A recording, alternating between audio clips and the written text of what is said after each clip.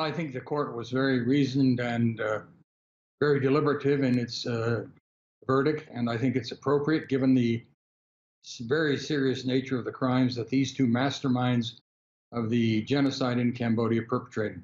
One of the issues we deal with here in Cambodia is ensuring that the future generations, that subsequent generations that were not part of the genocide, understand and have an appreciation for what happened here so it will never happen again.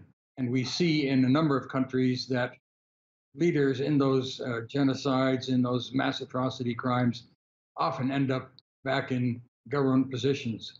We see that in Rwanda, we've seen it in Liberia, we'll probably see it in Syria, in Myanmar, and other countries in which these atrocious crimes are being committed. The Cambodian people, however, do appreciate the role that the Prime Minister has played since the demise of the Khmer Rouge in restoring economic and political stability to the Cambodian people.